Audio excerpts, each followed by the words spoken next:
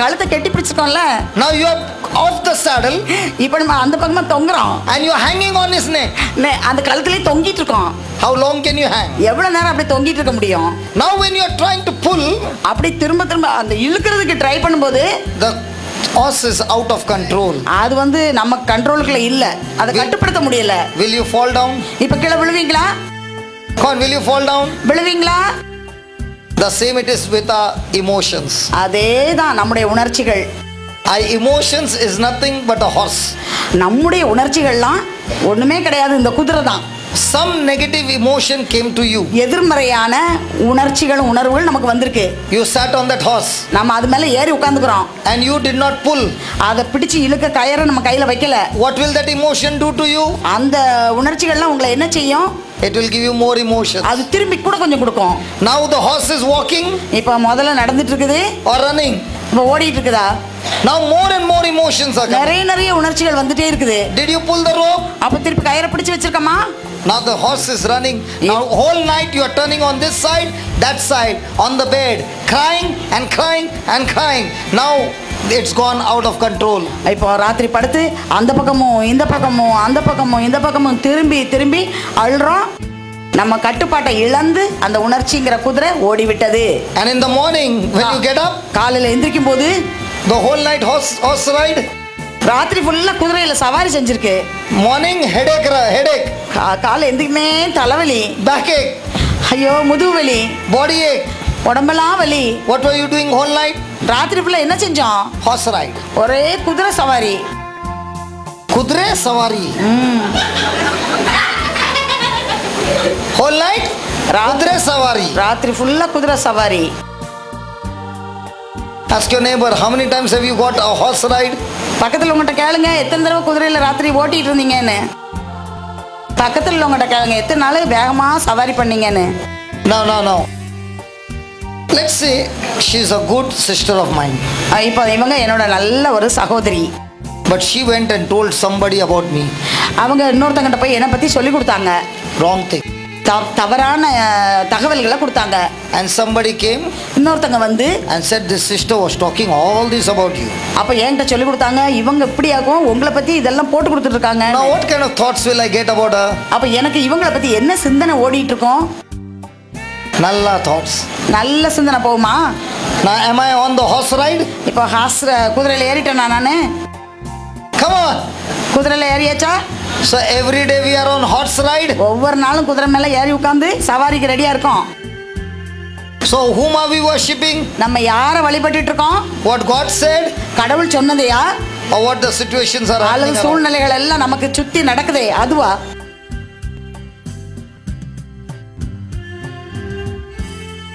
Which one would be easy, to stop the horse in the beginning, or when the horse is out of control then you are trying to stop the horse? எது ரொம்ப எளிதாக இருக்கும்? முதல்ல குதிரை ஓடுறதுக்கு முன்னால நம்ம அதை கட்டுப்பாட்டுக்குள்ள வைக்கிறதா, அல்லது கட்டுப்பாட்டை இழந்து ஓடும்போது அதை நம்ம கட்டுப்பாட்டுக்குள்ள கொண்டு வருவதா? எது எளிதா இருக்கும்? Starting. But when do we try to stop? ஆனா எப்போ நம்ம அதை நிறுத்துறதுக்கு முயற்சி எடுக்கிறோம்? Nowadays youngsters who are getting married, இப்போ அந்த இளமையா இருக்கிறவங்க, கல்யாணம் முடிக்க போற நிலையில இருக்கிறவங்க, look at their marriage. அவங்க கல்யாணத்தை பார்க்கறாங்க. High tech marriage. இப்போ உள்ள மேரேஜ்லாம் high tech marriage. Long, healthy, satisfied marriage. ரொம்ப நீண்ட காலமா இருக்கக்கூடிய திருப்தி தரக்கூடிய ஒரு திருமண வாழ்வு. And look at the grandparents. தாத்தா பாட்டி எல்லாம் பாருங்க, their marriage. அவங்க கல்யாணம். When they go for honeymoon, அவங்க இப்படி ஹனிமூனுக்கு போகும்போது, by the time they come back, அவங்க திரும்பி வரும்போது, I'm going to my mummy's house, நான் எங்க அம்மா வீட்டுக்கு போறேன், and there is a divorce. அங்க ஒரு டிவோர்ஸ். Grandparents. யார் நம்ம தாத்தா பாட்டி காலம். But now you look at the younger generation. ஆனா இப்போ இளமையில இருக்கிற இப்போ நவீன காலத்துல இருக்கவங்க, no divorce at all. ஒரு டிவோர்ஸ் ஒண்ணுமே கிடையாது. சரியா? சரிதானே? Hello. Young marriage now, இப்போ கல்யாணம் பண்ணக்கூடிய வாலிபர்கள், do we hear a lot of divorces? நம்ம நிறைய இந்த மனமுறிவு டிவோர்ஸ் அப்படிங்கறத விவாகரத்து கேள்விப்படுறோமா? Why? ஏன்? Husband sitting on his horse, wife is sitting on her horse.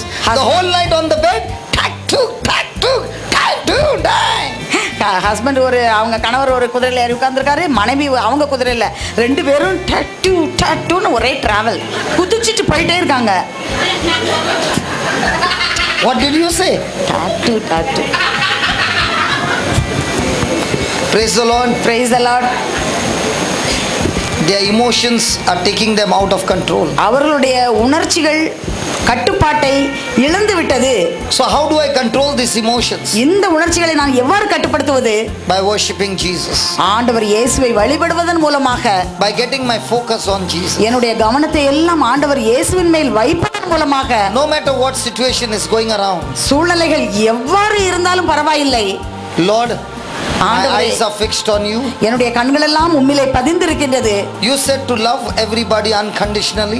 நிபந்தனை இல்லாமல் நீ மற்றவர்களை அன்பு செய் என்று நீர் எனக்கு சொல்லி இருக்கிறீர். Even though I am troubled, நான் எவ்வளவோ வேதனைகளை அனுபவித்தாலும் I continue to love unconditionally. நான் நிபந்தனையற்ற அன்பை மற்றவர்களுக்கு நான் கொடுப்பேன்.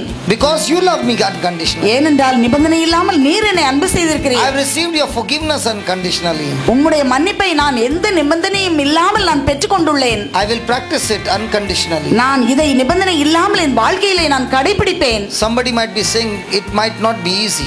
மற்றவர்கள் இவ்வாறு சொல்லலாம், அது ஒன்றும் மிகவும் எளிதான காரியம் கடைபிடிப்பதற்கு அல்ல என்று. It will become easy. அது மிகவும் எளிதாக மாறிவிடும் if you make that decision. முடிவுகளை நான் எடுத்துக்கொண்டால் and you stick to that decision. அந்த முடிவுகளை நாம் பின்பற்றினால் you don't allow it to waver. அது அசையும்படி ஆடும்படி மாறும்படி நாம் அதற்கு அனுமதி கொடுக்க கூடாது. If you spend your energy in focusing on what God said, கடவுள் என்ன கூறி இருக்கின்றாரோ அதிலே நம்முடைய சக்தி எல்லாம் நாம் வைப்போம் என்றால் it will bring forth effect of God. ஆண்டவருடைய அதே ஒரு வலிமை, அதே ஒரு let me show you another example. முடிவு நம்முடைய வாழ்க்கையிலே நடக்கும். அதற்கு நான் ஒரு எடுத்துக்காட்டு சொல்கின்றேன். When Jesus died, ஆண்டவர் இயேசு இறந்தபோது on the cross, அவர் சிலுவையிலே இறந்தபோது, when he was going through the journey, அவர் அந்த சிலுவை பயணத்திலே சென்று கொண்டிருந்த போது what happened to the disciples? அந்த சீடர்களுக்கு என்ன நடந்தது? They all ran for their life. அவர்கள் எல்லோரும் தங்களுடைய வாழ்க்கையை பாதுகாத்துக் கொள்ள ஓடினார்கள். Is it right? சரிதானே? They were scared. அவங்க எல்லாத்துக்கும் பயம் இருந்தது. Jesus rose from the dead. ஆண்டவர் இயேசு உயிர்த்தெழுந்தார். Were the disciples out in the open? And they were in hiding. அவர்கள் ஒளிந்து கொண்டிருந்தார்கள். What happened after they received the Holy Spirit? பரிசுத்த ஆவியானவர் அவர்களிடத்திலே வந்தபோது அவர்களுக்கு என்ன ஏற்பட்டது? They came out in the open. அவர்கள் வெளியிலே துணிச்சலாக வந்தார்கள். Now were they living for themselves? அவர்களுக்காக வாழ்ந்து கொண்டிருந்தார்களா? Or were they living for God? அவர்கள் கடவுளுக்காக வாழ்ந்து கொண்டிருந்தார்களா? Hello? Lived for God. They were living for God. அவர்கள் கடவுளுக்காக வாழ்ந்தார்கள். Now there was a man named Stephen. Stephen என்ற ஒரு மனிதர் இருந்தார். ஸ்தேவான் என்ற ஒருவர் இருந்தார். He was a disciple. அவர் ஆண்டவருடைய சீடர். He was not one among the 12. அவர் 12 பேர்களில் ஒருவர் அல்ல. But he was a disciple. ஆனால் அவர் ஆண்டவருடைய சீடர். He was brought before the authorities. அவர் அதிகாரிகள் முன்பாக அவர் கொண்டு வரப்பட்டார். And he was questioned. அவர் கேள்விகள் கேட்கப்பட்டார். So he boldly began to speak about the gospel of Christ. அவர் துணிச்சலோடு ஆண்டவர் இயேசுவை பற்றிய அந்த நற்செய்தியை அறிவிக்க தொடங்கினார். The authorities were listening to him. அப்போது அதிகாரிகள் எல்லாம் அவரை பார்த்து அதை கவனிக்க ஆரம்பித்தார்கள். And he said, this Jesus who was crucified, அவர் சொன்னார், இந்த சிலுவையிலே அறையப்பட்ட அந்த இயேசு, God raised him from the dead. கடவுள் அவரை இறந்தோரிடமிருந்து உயிர்ப்பித்தார் என்று கூறினார். He began to say that Jesus is standing at the right hand of the Father. அவர் சொன்னார், ஆண்டவரின் வலப்பக்கத்திலே இயேசு அமர்ந்திருக்கின்றார் என்று கூறினார். When he began to speak all these things, அவர் இவை எல்லாவற்றையும் அவர் பேசிக் கொண்டிருந்த போது the authorities got angry with him. அந்த அதிகாரிகள் எல்லாம் மிகவும் கோபத்தோடு அவரை பார்த்தார்கள். What did they say? They ordered அவர்கள் என்ன அங்கு கட்டளை கொடுத்தார்கள்? him to be stoned to death. கல்லால் எறிந்து இவர் கொல்லப்பட வேண்டும் என்று ஆணை பிறப்பித்தார்கள். There was a man named Saul. Saul என்ற ஒருவர் இருந்தார். He was watching this incident. இந்த நிகழ்வை அந்த சவுல் என்ற இளைஞர் பார்த்து கொண்டே இருந்தார். People were stoning him. மக்கள் எல்லோரும் கல்லை கொண்டு அவரை கல்லால் எறிந்தார்கள். But Stephen was not crying to God to save him. அப்போது ஸ்தேவான் ஆண்டவரை பார்த்து என்னை காப்பாற்றும் என்று அளவில்லை. But he was worshipping Jesus. அப்போது அவர் ஆண்டவர் இயேசுவை வழிபட்டு கொண்டிருந்தார். He was saying, I can see you, Jesus, standing at the right hand of the Father. அப்போது சொன்னார், ஆண்டவர் இயேசுவே, இதோ தந்தையின் வலப்பக்கத்தில் நீர் அமர்ந்திருப்பதை நான் இப்போது காண்கிறேன் என்றார். He did not focus on what people did to him. அப்போது மக்கள் அவருக்கு என்ன செய்தார்கள் என்பதிலே அவர் கவனத்தை அவர் பதிக்கவில்லை. He did not focus on his body bleeding. அவருடைய உடம்பிலே இருந்து ரத்தம் வடிவதை அவர் கவனத்தில் கொண்டு வரவில்லை. He focused only on Jesus. அவர் தம்முடைய கவனத்தை எல்லாம் ஆண்டவர் இயேசுவின் மீது பதித்து வைத்திருந்தார். What came out of his mouth? அவருடைய வாயிலே இருந்து என்ன வந்தது? Curses. சாபம் வந்ததா? A blessing. ஆசீர்வாதம் வந்ததா? What did he say? அவர் என்ன சொன்னார்? What was he looking at his own self? அவர் தன்னை அவ்வாறு உற்று நோக்கினாரா? Was he saying to God, why are you not saving me? அவர் கடவுளை பார்த்து, ஆண்டவரே ஏன் என்னை நீர் காப்பாற்றவில்லை என்று கேட்டாரா? Was he scared of death? அவர் சாவை கண்டு பயந்தாரா? His eyes were fixed only on Jesus. அவர் கண்கள் எல்லாம் ஆண்டவர் இயேசுவின் மீது பதிந்திருந்தது. Whether they beat me, அவர்கள் என்னை அடித்தாலும், whether they kill me, அவர்கள் என்னை கொன்றாலும், my mind is focused on one என்னுடைய person. சிந்தனை எல்லாம் ஒரே ஒரு மனிதரிடத்தில் தான் இருக்கின்றது. No matter how much they torture me, என்னை எவ்வளவு தூரம் அவர்கள் காயப்படுத்தினாலும், no matter how much it is painful, அது எவ்வளவு எனக்கு வலியை கொடுத்தாலும், I am only fixed on one thing. நான் ஒரே ஒரு காரியத்தில் என் கவனத்தை வைப்பேன், On Jesus. ஆண்டவர் இயேசுவின் மேல். That's why his words came out. அதனால் தான் அவருடைய வார்த்தைகள் இவ்வாறு வெளிவந்தன. Father, do not hold this sin. ஆண்டவரே, இந்த பாவத்தை இவர்கள் மேல் சுமத்தாதேயும். Father, forgive them. இவர்களை ஆண்டவரை மன்னியும். Was Stephen a man like you and me? ஸ்தேவான் உங்களையும் என்னையும் போன்ற ஒரு மனிதர் தானே? Come on. அப்படிதானே? நம்மள மாதிரி ஒரு மனுஷர் தானே? Do you know why we can't do that? உங்களுக்கு தெரியுமா ஏன் நமக்கு அதை செய்ய முடியலன்னு? Because we focus on ourselves instantly. ஏனென்றால் ஒவ்வொரு நேரமும் நம்முடைய கவனம் எல்லாம் நம்மேல் தான் இருக்கின்றது. We never want ourselves to be uncomfortable. நம்முடைய சுயமானது அசௌகரியமாக இருக்க வேண்டும் என்று நாம் எப்போதும் விரும்புவதில்லை, அனுமதிப்பதில்லை. We never want anybody to hurt us. மற்றவர்கள் நம்மை காயப்படுத்தி விட நாம் அனுமதிப்பதே இல்லை. We always want to preserve ourselves. நாம் எப்போது நம்மை பாதுகாத்து வைத்துக் கொள்ள வேண்டும் என்று நினைக்கின்றோம். We only want to use ourselves for our own self. எனக்காக என்னையே நான் பயன்படுத்திக் கொள்வேன் என்ற சிந்தனையில் தான் நாம் இருக்கின்றோம். But the day you begin to use yourself, எப்போது உங்களையே நீங்கள் இழக்க ஆரம்பிக்கின்றீர்களோ, no longer for yourself, உங்களுக்காக பயன்படுத்த நீங்கள் பயன்படுத்துவதை தவிர்க்கின்றீர்களோ, but for the Lord, ஆண்டவருக்காக பயன்படுத்துவேன் என்று நினைக்கின்றீர்களோ, your life can never be natural. உங்கள் வாழ்க்கை இயற்கையானதாக இயல்பானதாக நிச்சயமாக இருக்காது. Wherever you go, you will see supernatural things happening. எங்கெங்கெல்லாம் நீங்கள் செல்கின்றீர்களோ அங்கெல்லாம் இயற்கைக்கு அப்பாற்பட்ட காரியங்கள் நிகழ்வதை நீங்கள் காண்பீர்கள். You will not be feeling hurt by people what they do to you. மக்கள் உங்களுக்கு எதையெல்லாம் செய்கின்றார்களோ அதனால் நீங்கள் உங்களை காயப்படுத்திக் கொள்ள மாட்டீர்கள். You will only feel hurt that these people do not know Jesus. நீங்கள் இவ்வாறு தான் காயப்படுவீர்கள், இந்த மக்களுக்கு ஆண்டவர் இயேசுவை பற்றி தெரியவில்லையே என்று. You will not be hurt by what they do to you. அவர்கள் என்ன உங்களுக்கு செய்கின்றார்களோ அதனால் நீங்கள் உங்களை காயப்படுத்திக் கொள்ள But you மாட்டீர்கள். will be only hurt because they do not know your Lord. உங்களுடைய ஆண்டவர் அவர்களுக்கு தெரியவில்லையே என்று நீங்கள் வருத்தப்படுவீர்கள். And this is possible for everybody. இது எல்லோருக்கும் முடியும். I said this is possible for everybody. நான் சொன்னேன், இந்த இப்படிப்பட்ட சிந்தனை எல்லோராலும் பெற்றுக்கொள்ள முடியும். If you train yourself to focus on Jesus. நீங்கள் உங்களையே ஆண்டவர் இயேசுவிலே என் கண்களை பதிய வைப்பேன் என்று உங்களை பயிற்சி கொடுத்து கொண்டால். The problem with us is, இந்த பிரச்சனை நமக்குள்ளது என்னவென்றால், we have been always introduced God, நாம் ஆண்டவருக்கு நம்மை எவ்வாறு அறிமுகப்படுத்தப்பட்டிருக்கின்றது என்றால், not to love him, அவரை அன்பு செய்வதற்கு அல்ல, but to get things from him. அவரிடமிருந்து காரியங்களை பெற்றுக்கொள்வதற்காகத்தான் நம்மை அறிமுகப்படுத்தி வைத்திருக்கிறார்கள். That's why our relationship with God is only one thing. அதனால் தான் நமக்கும் ஆண்டவருக்கும் உள்ள உறவு ஒரே ஒரு காரியத்திற்காக இருக்கின்றது. What can I get from you, Lord? ஆண்டவரே, உம்மிடமிருந்து நான் எதை பெற்றுக்கொள்ள முடியும்? God is supposed to solve your problem.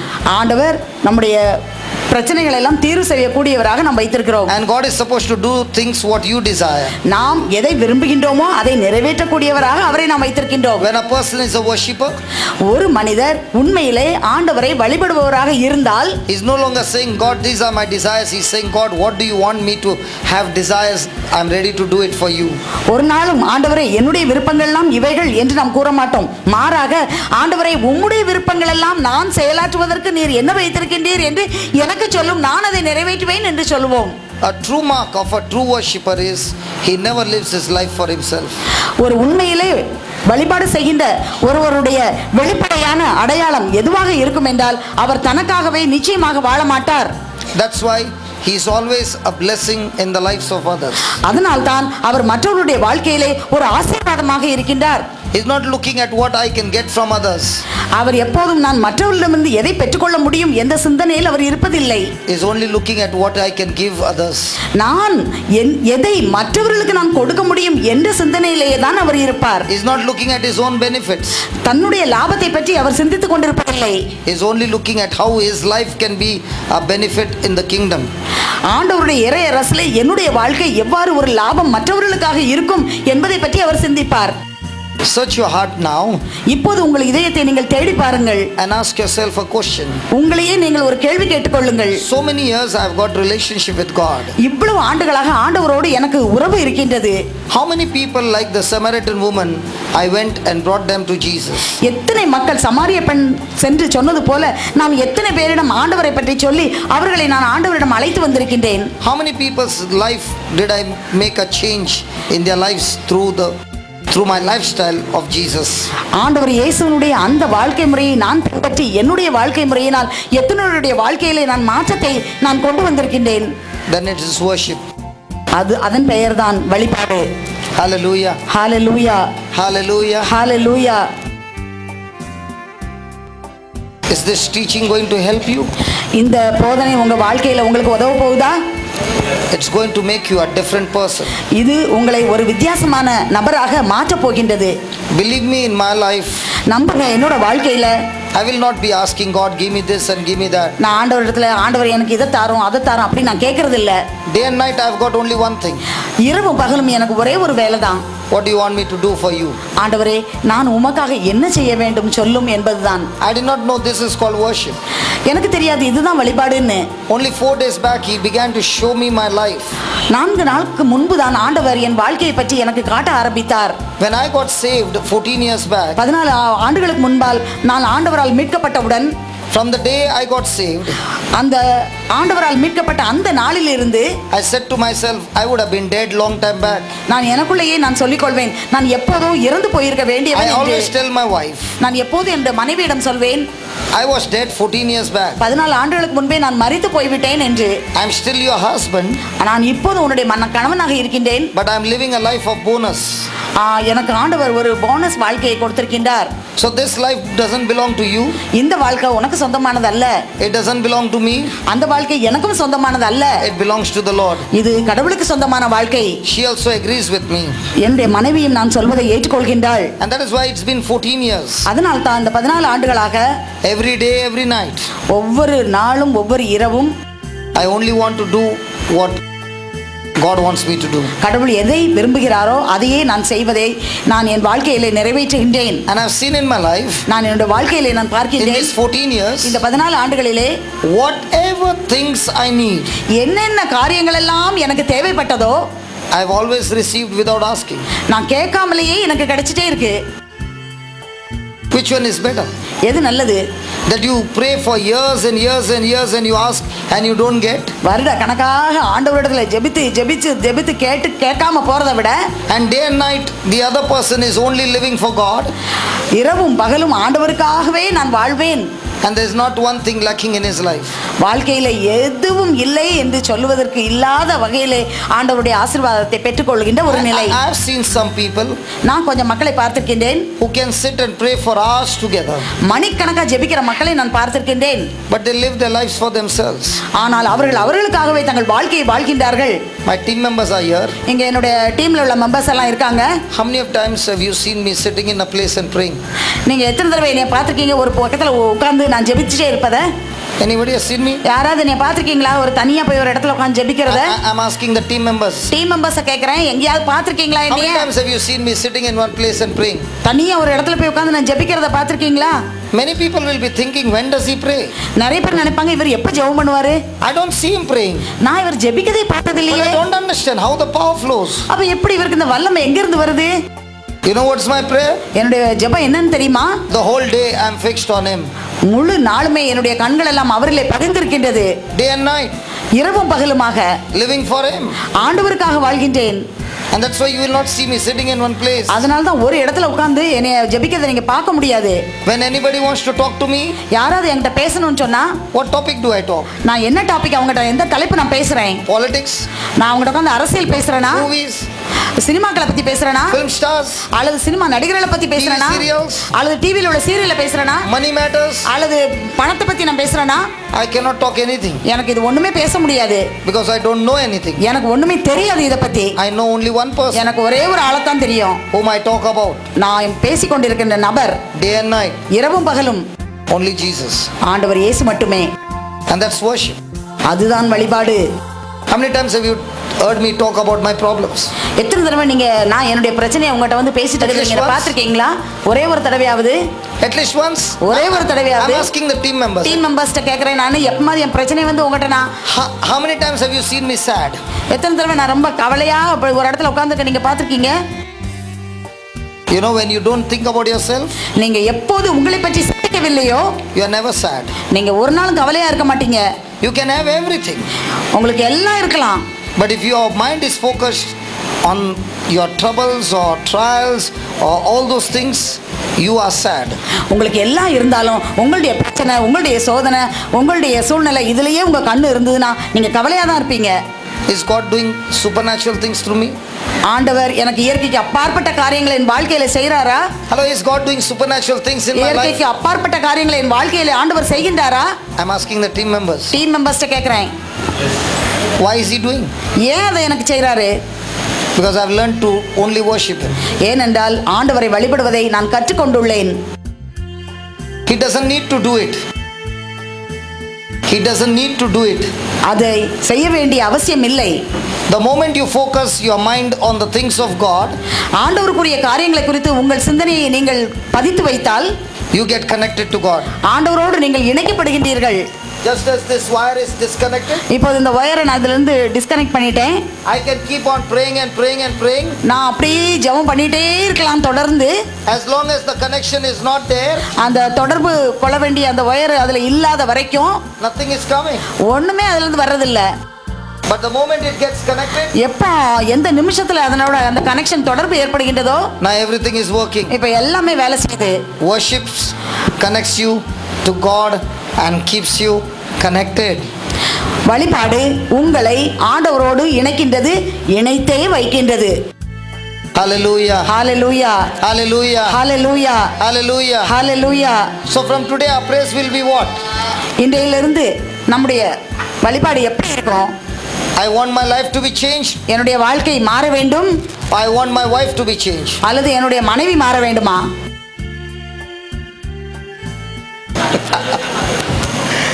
Lord, change my life or Lord change my wife?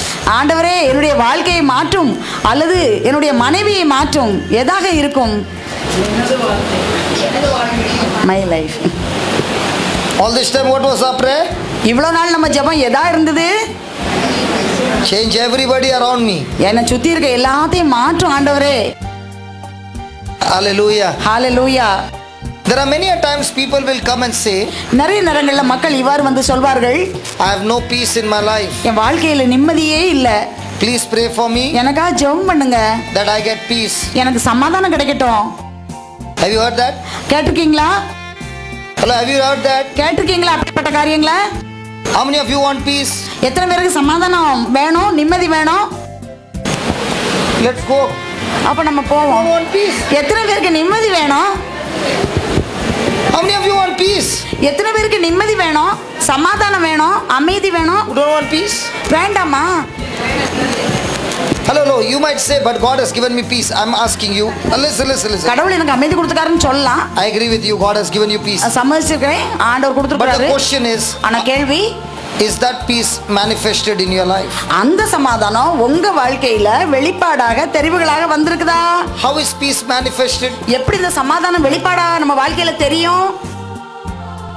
எப்படி தெரியும்? I should ask my team members because they told me give me some strong teaching this time. எங்க team members தான் நான் கேட்கணும், ஏன்னா அவங்க சொன்னாங்க ஸ்ட்ராங்கா டோஸ் கொடுங்க இந்த தடவைன்னு சொன்னாங்க. Strong dose. So from where do I start? Start with the doctor. So doctor, both the doctors are looking at me. Okay doctor, how does a person get peace? எப்படி ஒருத்தங்களுக்கு சமாதானம் கிடைக்கும்? When I live according to the word of God? Wrong. இறைவார்த்தையின்படி நடப்பதனால் கிடைக்கும். தவறு.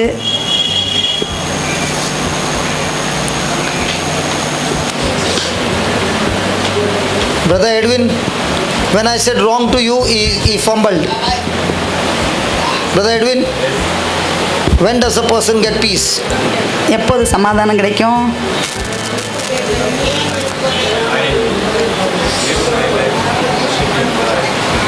Now that I am talking about worship, you are only telling worship. Okay, we will go and see how does a person get peace. நம்ம பார்க்கலாம் எப்படி ஒரு மனிதருக்கு இந்த அமைதியானது கிடைக்கின்றது என்று. Romans 8 verse 5 and 6. ரோமர் 8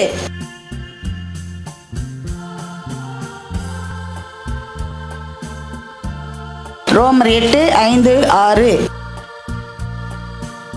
ஏனெனில் ஊன் இயல்புக்கு ஏற்ப வாழ்வோரின் நாட்டமெல்லாம் அந்த இயல்புக்கு உரியவற்றின் மீதே இருக்கும். ஆனால் ஆவிக்குரிய இயல்புக்கேற்ப வாழ்வோரின் நாட்டம் ஆவிக்கு உரியவற்றின் மீதே இருக்கும். ஊனியல் மனநிலை கொண்டிருப்போருக்கு வருவது சாவே, ஆவிக்குரிய மனநிலை கொண்டிருப்போருக்கு வருவது வாழ்வும் அமைதியும் ஆகும். Okay, for they that are after the flesh do mind the things of the flesh, or do set their minds on the flesh. ஊனியல்புக்கு ஏற்ப வாழ்வோரின் நாட்டம் எல்லாம் RSV Bible? ஊனியல்புக்கு உரிய காரியங்களின் மீதே இருக்கும்.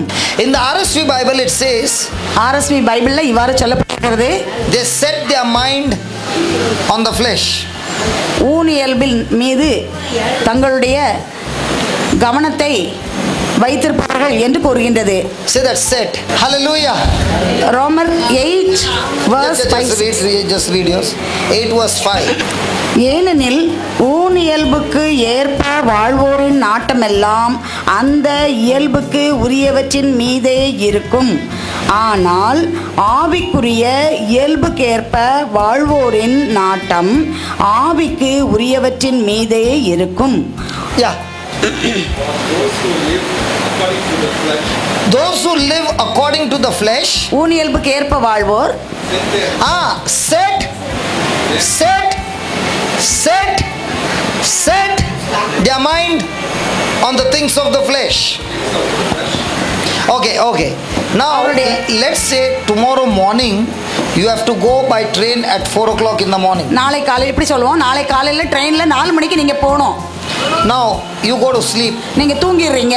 Before you go to sleep, தூங்குறதுக்கு முன்னால you put the alarm. Clock எடுத்து அலாம் கிளாக்ல at around 4 o'clock வைப்பீங்க. What have you done? நீங்க என்ன செய்தீங்க? இப்போ you have set the alarm at 4, and exactly at 4 it will make noise to wake you up. 4 மணிக்கு அலாம் set பண்ணி வைக்கீங்க. கரெக்டா 4 மணிக்கு அந்த அலாம் அடிச்சு சத்தம் உண்டாக்கும். So if you have set at 4, with the alarm go at 5? 4 மணிக்கு அலாம் வச்சா அது 5 மணிக்கு அடிக்குமா? Sure. கண்டிப்பா. In the same way, just as you set an alarm on the clock, you set an alarm on your head, in your mind. இதே மாதிரி தான் எப்படி ஒரு கிளாக்ல அலாம் நம்ம செட் பண்ணி வைக்கமோ அதே மாதிரி நம்முடைய சிந்தனையில எண்ணத்துல ஒரு அலாம் செட் பண்ணி வைக்கும். And once you have set it, அதை நீங்க செட் பண்ணி வைத்த உடனே even in your subconscious mind, உங்களுடைய அடி மனதில் கூட you operate according to the set mind. அந்த எப்படி அதை செட் பண்ணி வச்சிருக்கீங்களோ அது போல தான் நீங்க நடக்கிறீங்க. Let me give you an example. ஒரு உதாரணம். When you were a small baby, நீங்க ஒரு சின்ன குழந்தையா இருந்தபோது your mummy told you, உங்க அம்மா உட சொன்னாங்க, when you walk, நீ நடக்கும்போது, and if a cat runs, ஒரு பூனை இப்படி குறுக்க ஓடிச்சுன்னு சொன்னா, if it is a black cat, அது வந்து கருப்பு பூனையா இருந்தா, go 3 steps behind, நீ இப்படி 3 ஸ்டெப் போயிரு, turn around, அப்படி 2 அப்படி சுத்து, and then start walking. அப்புறம் நீ இப்படி நடந்து வா. Okay? சரியா? This is what your mama told you when you were small. நீ சின்ன குழந்தையா இருக்கும்போது அம்மா சொல்லி கொடுத்தது. Now again and again she said, திருப்பி சொன்னாங்க அப்படி. and when you were walking with her, அம்மா கூட நீ போயிட்டு இருக்கற. She did it. அவங்க அம்மா அப்படி செஞ்சாங்க. You did it. நீங்களும் அப்படி செஞ்சீங்க. Now years have gone by. ரொம்ப வருஷங்களாச்சு. Now when you see the cat, what do you do? அப்போ கருப்பு பூனையை பார்த்தா உங்களுக்கு எப்படி இருக்கும்? அப்படியே திரும்ப டபார்னு காலு போய் அப்படி ஒரு சுத்தி அப்படி நீங்க இப்படி திரும்பி நடந்து வருவீங்க. Then your mama told you. அம்மா அதுக்கப்புறம் இப்போ வந்து சொன்னாங்களா அப்படி? When you see a lion ஒரு எலுமிச்சம்பழத்தை பார்த்ததும் with chilies அதுல மிளகாத்தெல்லாம் இருக்குது and a charcoal, அதுல ஒரு கறியும் இருக்குது, all put together எல்லாத்தையும் சேர்த்து வச்சு on the road, ரோட்ல பேசி வச்சிருக்காங்க. it is there. அது அங்க இருக்கு. அதை பார்த்ததும் You cross the road அந்த ரோட அப்படி கிராஸ் பண்றீங்க and go from the other side. அந்த பக்கத்துக்கு நீங்க போறீங்க. Now every time you, even after years have gone by, when you see that lion with chilies, what do you do? எவ்வளவோ வருஷத்துக்கு பிறகு அந்த எலுமிச்சம்பழமும் மிளகாத்தையும் அந்த இடத்துல கடந்து நம்ம என்ன செய்வோம்? அப்படி தள்ளி நம்ம போறோம். Are you understanding what I'm saying? புரியுதா என்ன சொல்றேன்னு? Your mind has been set உங்க சிந்தனையில இது செட் ஆகி இருக்குது. by what you had been taught years back. எவ்வளவோ வருஷங்களுக்கு முன்னால உங்களுக்கு சொல்லி தந்தது அங்க நல்லா ஃபிக்ஸ் ஆகி இருக்குது. So you don't what did mommy say? What did mommy say? அப்படி யோசிச்சிட்டு இருப்பா, அம்மா என்ன சொன்னாங்க? The moment you see, you quickly remember. உடனே ஞாபகத்துக்கு வந்தது. சரியா when you were small, நீங்க சின்னவங்களா இருக்கும்போது and you were playing, நீங்க விளையாடிட்டு இருந்தீங்க. one person said, I don't want to talk to you. ஒருத்தவங்க சொன்னாங்க, சண்டை உங்களோட சண்டை உங்களோட சண்டை அப்படி சொல்லி இப்படி காட்டினாங்க. Now when you were small, you learned that. நீ சின்ன பிள்ளையா இருக்கும்போது படிச்சிட்டீங்க. Now when you are big, what you are doing? பெருசாயிட்டீங்க. இப்போ you are not doing this, but இப்படி செய்யல. வாயை வச்சு என்னது? your mind is அங்க மைண்ட் செட் ஆயிருக்குது. சரியா when you are small, you were taught, when that person comes like this, சின்ன பிள்ளையா இருக்கும்போது இப்படி வரும்போது நம்ம சொல்லுவோம், இப்படி சொல்லுவோம், இப்படி காட்டுவோம். that means friends. இது friends. It's not there in Nagercoil. நார்மலா உண்டல்ல, சின்ன பிள்ளைங்க செய்றாங்கல்ல இப்படி. They will come and tell mommy, அம்மாட்ட சொல்லுவாங்க, பாடம் எழுதுன்னா. Who taught them? அது யார் சொல்லி கொடுத்தா? Somebody taught them. யாரோ சொல்லி கொடுத்தாங்க. Their mind is set. அந்த சிந்தனையில போய் அது நல்லா செட் ஆயிருக்கு. So here he is saying, இங்க வர சொல்லப்பட்டிருக்கிறது, in our life, நம்முடைய வாழ்க்கையிலே we have been trained in this world, இந்த உலகத்துல நம்ம பயிற்றுவிக்கப்பட்டிருக்கோம் to think, யோசிக்கிறதுக்கு, and set our mind, நம்ம சிந்தனையெல்லாம் அப்படி செட் ஆகி வைக்கிறதுக்கு, on things that are contradicting to God's word. இறை வார்த்தைக்கு ஒவ்வாத காரியங்கள்ல நம்ம சிந்தனையை அப்படி செட் ஆகுறதுக்கு நமக்கு சொல்லி கொடுத்துருக்கு இந்த உலகம். Then that person ஒரு மனிதர் is a carnal minded person. ஊனியல்பு